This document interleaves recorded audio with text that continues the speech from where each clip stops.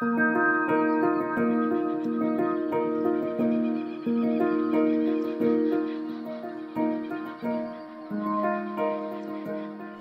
are so many beautiful places to visit in Ku-ring-gai, and there are some great walking tracks that take you through our bushland reserves. We're going to go have a look today at some of the work that council have been doing to make the tracks more accessible, more inclusive and more enjoyable for everybody.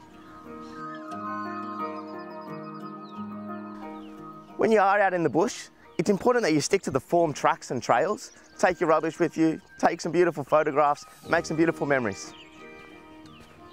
The older eucalypts in the landscape form some big old hollows, and it's a good idea to just have a little look and see if there are any animals like the powerful owl or the cockatoos peeking back out of you from one of their homes. I knew I'd bump into you down here, Trav. G'day Jacob, how you going? Good Very to see well. you down here, eh? You too. Mate, the boys have been busy. They have indeed, yes. So each bag has materials in it, so we can do some work along the track. And each bag weighs about 600 kilos. And brings in, like I say, the materials. So in some of them we've got gravel to do the decking and stone to do some of the steps and that sort of stuff, yeah. So. And it's just a single bag on each one of the helicopter trips? Yeah, that's right. So the helicopter's limited to about 600 kilos per lift. So we've got, when we bag them all up, we've got our own set of scales. We make sure that it's not going to be over that 600 kg. And yeah, we've had 180 bags brought in on the second lift operation. Yeah, wow, it's a big job, and I know we've got a bit of help in terms of paying for all that work. A big thanks to the local community infrastructure grants program, which is a federal government initiative to stimulate economy growth on the back of the COVID lockdowns. So big thanks to them. This project wouldn't have come across if it wasn't for them to kick it in. And a huge benefit for the community to have these tracks that are well maintained, and it's not easy to get the machinery, and we're going to go visit Dan in a little bit, but to really work on these tracks it takes a lot of work. Yeah, absolutely. So this track itself goes back to the many years. I think it was built by the early workforce teams after the Depression, and council itself haven't done much maintenance on it for the last 20 years, so I figured it's a great opportunity to bring it up to standard again and make the most of it for our community. As you walk down the tracks, it's amazing how the vegetation communities change, and you can just take note of how much moisture is around, whether you're close to a riparian area or whether you're on a ridgetop, and start to look at the different sorts of plants that inhabit that space. With the gullies and the valleys that define Ku-ring-gai, the landscape changes so quick with rain that it's a great opportunity after rain or even during rain to come down and have a look at one of our local waterways and get a completely different perspective.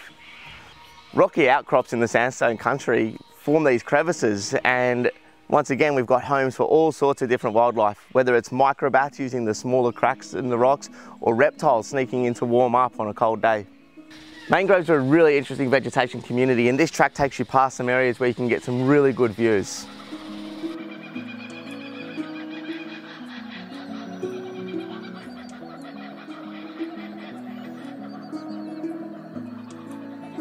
So the big issues out on these walking tracks are erosion and taking care of the water and the drainage. Yeah, that's right.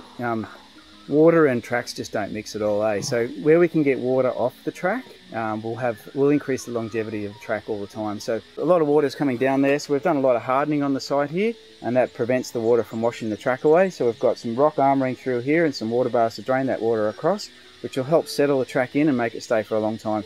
Associated with mangrove vegetation communities, we also have this salt marsh, which extends only in small patches, but there's a good example of it just down here.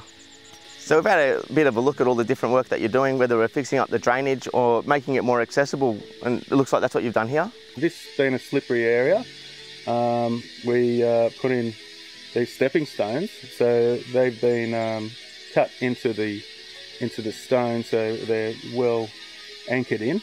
And you do the cutting of the rock on site here? Absolutely, yeah. Yeah, I think it looks great. It makes it a lot easier for people to walk across safely and just enjoy this area. It's I've curved that and curved this to create kind of like a synergy area as well.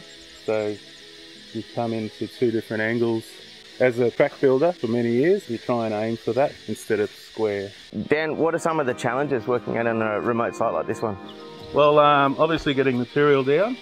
So logistically it can be a bit challenging, but we use helicopters to fly in material to create less disturbance to the environment around us. because the aim of the game is to build walking tracks which look like they've already been here, and there's little disturbance to the bush around us. I love the people that come here. It's great. I mean, like, this place is fantastic. You can see a powerful owl, or you can see a wallaby, or you can see a Cunningham skink on the way in. It's amazing, you know. It's the best place in Ku-ring-gai, I reckon. So we've had a look at the beautiful Two Creeks track, and I really encourage everybody to come out here and enjoy it. When you do, stay on the tracks, clean up after yourselves, take your rubbish. If you bring your dog, keep it on a leash and make sure you clean up after your dog. And just recognise that we're in a place of incredible cultural biodiversity and Aboriginal significance, and it's just a really special place to have in our backyard. I'll see you next time on EnviroTube.